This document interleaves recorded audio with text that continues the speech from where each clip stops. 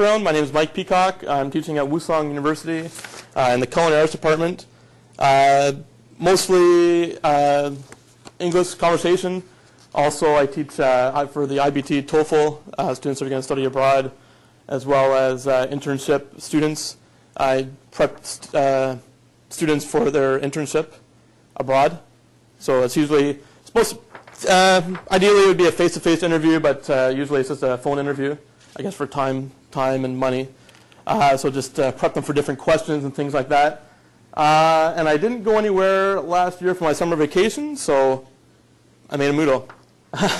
I originally tried, I have my own server, and I originally tried to upload it onto my server, but I'm not, I know a little bit about computers. I'm not that well into computers. Moodle kind of makes you look like you are, but I'm really not. Anyways, I can show it maybe a bit later. I went to a website called Key to School, and they offer free Moodle hosting.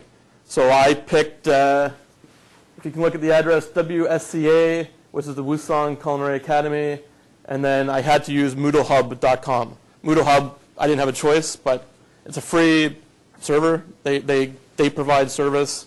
They do updates for my Moodle. I didn't have to do anything. Just I picked the top and I designed the HTML and all that, just like with the pictures and stuff like that.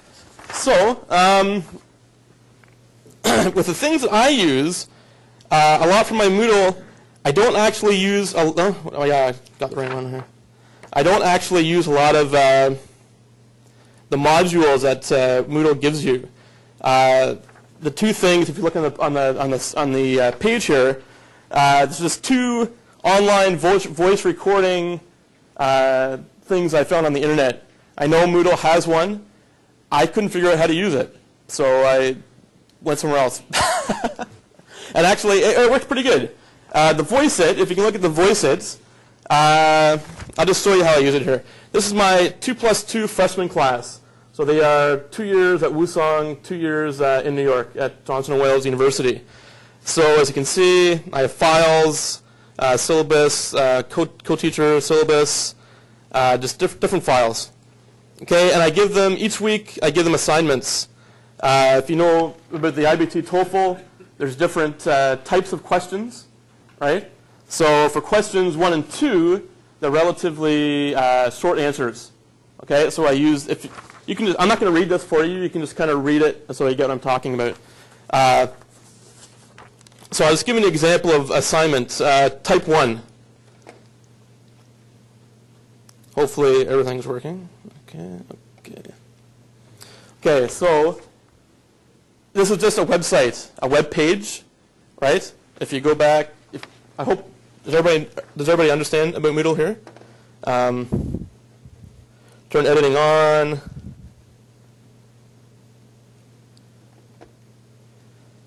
Come on.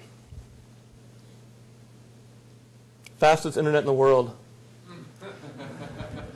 Okay, you go to add resource and compose a website, a web page. So that's mostly what I do is I compose a web page and I embed things into those web pages. So for example, type 1, it says, this is the instructions. Read the question, record your answer. You have 15 seconds, So the question, this is an example of type 1 for the IBT TOEFL speaking section. What is your favorite place to visit on the weekends? Describe it and explain why it is your favorite place to go. Okay? So this thing here is Voice It. You can see this is about Voice It here. I embedded it into the website, and I gave you the code there. So, and if you don't want to copy the code, just send me an email, and I'll email you the code so you can just cut and paste. But if you know about Moodle, and you can update the resource and go into HTML, just paste this code there, and it will give you this box, this yellow box. Okay? And what it does, you got to agree to allow access. Is this okay? This one.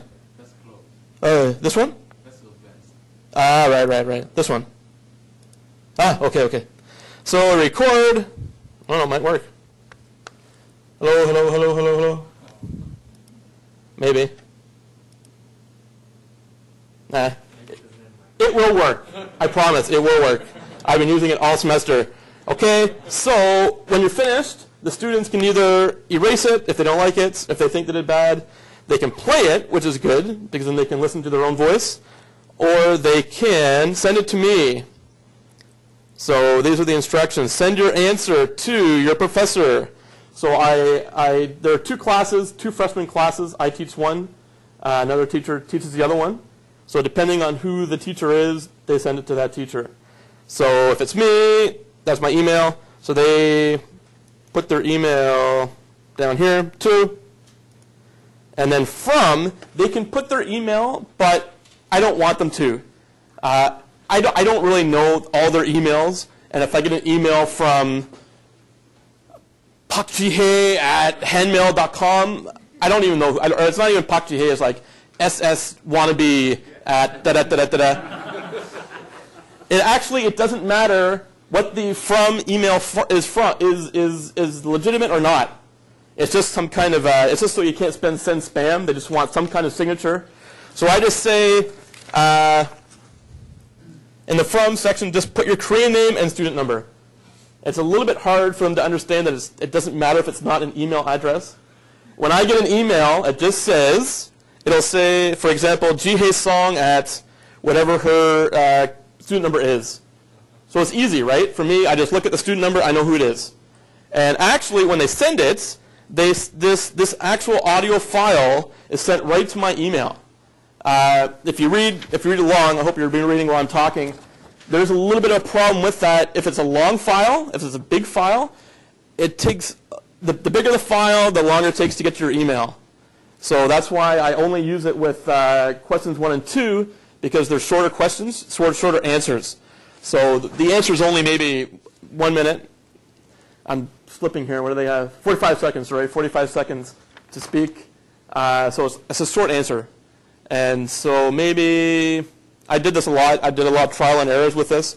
Maybe 5-10 minutes before it will come to an email. And it works. I get them sometimes, yeah, if they do their homework, right? If they don't like this, they just send me an actual audio file. They record it with their MP3 player and just send it to my email. But I looked everywhere.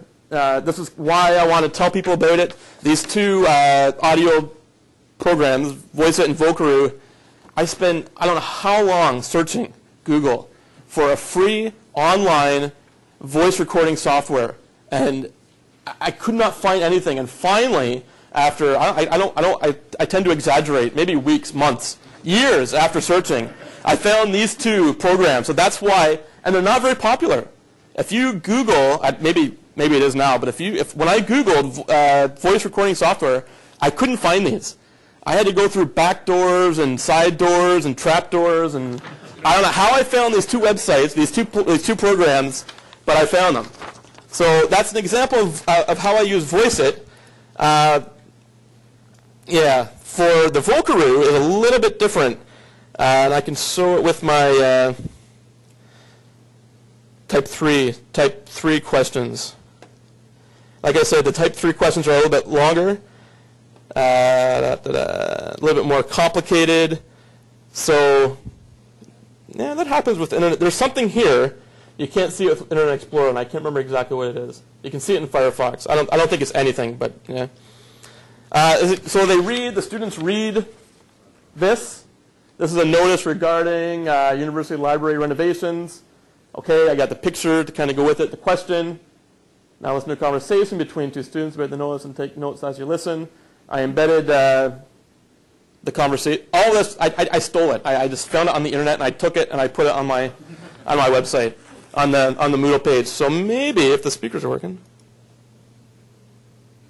Now listen to 2 students as they discuss the notice.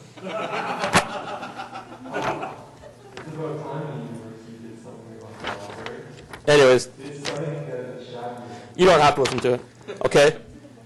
But anyway, if I really want to, as you know, with Moodle, hopefully, you can track what a student does, right? So I can know exactly how long they've been on this web page, this particular activity page. So they're only supposed to be, What does it say? I should know that off by heart. I got to check it sometimes. 45 seconds to read it. And yeah. Okay. Yeah, down here. Okay. 30 seconds to prepare, 60 seconds to answer, right? So it's a little bit longer of a recording. So these are the instructions. Record your answer here, okay? So I don't like to take them away from Moodle, but with Vocaroo, I can't figure out how to embed it. You can, but then certain things you can't do with it. So I get them to click here, takes me to the Vocaroo website. If it goes. Okay. I could embed this, right? And I could, but I couldn't get it to display the link that they need to send it. So anyways, it's the same idea. They click to record. Maybe this will work this time. Come on. Hello. Click stop. Listen. It works, don't worry. But actually, the idea of letting them listen to their voice, I think it's a great idea. You know, even if they just listen to their voice, you know, I don't like listening to my voice, actually. I hate it. When I hear my voice on tape, I sound like a monster. But anyways, so they click to stop. They can either record again, okay, listen, or send it to a friend. You can send your email and then friend's email, or post to the internet, and this is what I get them to do. So they can embed it with this link, or they can post this. So they copy this, go back up here, copy the second code, and paste it in your blog. So my link, I have a link that goes directly to their Moodle blog. If it goes, yeah. So they would type an entry like assignment 3, whatever, type paste it. All they have to do is paste it. I don't care if they say, hi Mike, how are you? Have a good day. Just paste it and good. But I didn't do that. Actually, they're supposed to be my smartest students, but they don't participate a lot. The people that do are my internship students. So I'll show you kind of what they do. It's the same idea. If I go back down. That's me, by the way, down at the bottom. Ugh. Come on. Just as a sidebar, you can embed different blocks. You can put on different blocks, each HTML blocks. So I got a picture with my email, Jake. Some people know Jake. I teach culinary arts students, so there's the Food Network recipe of the day. Herb roasted turkey. Okay. This is awesome. ESL podcasts. Hundreds and hundreds and hundreds of podcasts. They speak slowly. They explain everything. It's a great little gadget. Anyways, let's if I can go up. Come on. Internship.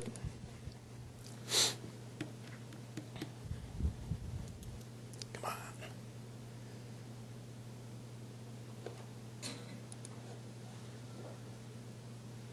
Dun, dun, dun. All right. Dun, dun, dun. So actually, these interview tips are just YouTube videos and different Flash videos that we found. I love Moodle because every time you find something, you can just put it on. Like if I found a PDF document about J1 visa questions and answers, just threw it on. Anything I find on the internet, we just throw it on. So here are the assignments. So example, let's try Wednesday, October 14th. They have a handout that we gave them. So we talked about goals. What are your goals? Record your answer here. When you finish recording, click post to the internet. So then, when I log in, I go to view, not site entries, because that's the entire Moodle. So I would see from my conversation classes, I do blog homework with them. You just go to course entries, and that's just for the internship class. So course entries. Okay, so this one was due Wednesday, November 18th. Resource. Let's try to check this one out.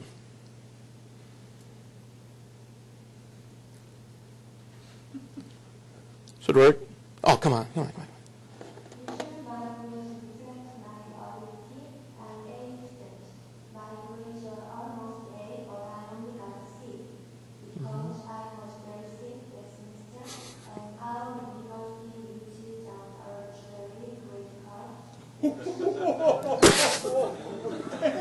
I haven't checked this week's homework yet. I think the question was, do your grades reflect your abilities? So that was the question. So, and you can, it kind of disappoints me sometimes. You can tell they're just reading. They wrote it out. They're reading it. And when they phone you can't do that. But let's just practice a little bit more. That just gives you an example of the two different web applications. The VoiceIt has some good things. You can actually download. I'll show you. Do I have time? Do I have time here? Am I running out of time? Yeah, we're out of time. Oh, okay. If you want me to show you something later, I'll show you. But I was going to open up my email and show you some of the downloads that are sent to me from the VoiceIt. But yeah. Can I ask a quick question before he has to go? Sure. When you're using one of these software, Mm-hmm. how do you select whether you use VoiceIt or Buckaroo? It depends on the assignment. I tell them which one to use. Like, how do you decide which one to use? I didn't touch anything. What? How do I just? It depends what I think about the length of the answer. Personally, I don't care. What I want is a voice recording, so I can hear their voice, so I can give them feedback. That's why if they don't like using either of these, some of them just record on the MP3 player and send it to me. I'm fine, as long as I get a copy of their recording that I can sit down and. Especially if a senior teacher wants, how can I say, whatever, is kind of in charge of the program, and if she wants to know how is Billy Bob's speaking ability, I can give her an example. Well, he's okay. Here's an example of his voice, of his speaking for that. If it's a shorter file that you can receive on your email. The VoiceIt, I use VoiceIt. VoiceIt, but if it's a longer file, Vocaroo. But really, it doesn't matter. It's the first semester I've used it, so maybe I will. Yeah. VoiceIt, I'm kind of iffy because if it's too long, I'm afraid it might get lost in space on the internet somewhere. And then a student can say, well, I sent it to you, or if they type one letter off on my email, I'm not going to get it. Right? So actually the Vocaroo is more reliable. So maybe next semester I'll only use Vocaroo. So on the VoiceIt, you're able to keep it embedded, you're able to keep them in Moodle, they don't have to go out. Yeah, right. And I'm not too sure if you can download the Vocaroo file. You probably can, but I don't know. With the VoiceIt, you definitely can. Yeah, it actually sends the actual big file to your email. So, okay. Anything else? All right. Thanks. Next up is Sergey. Can you please say your last name? Budakov. Okay, Sergey Budakov.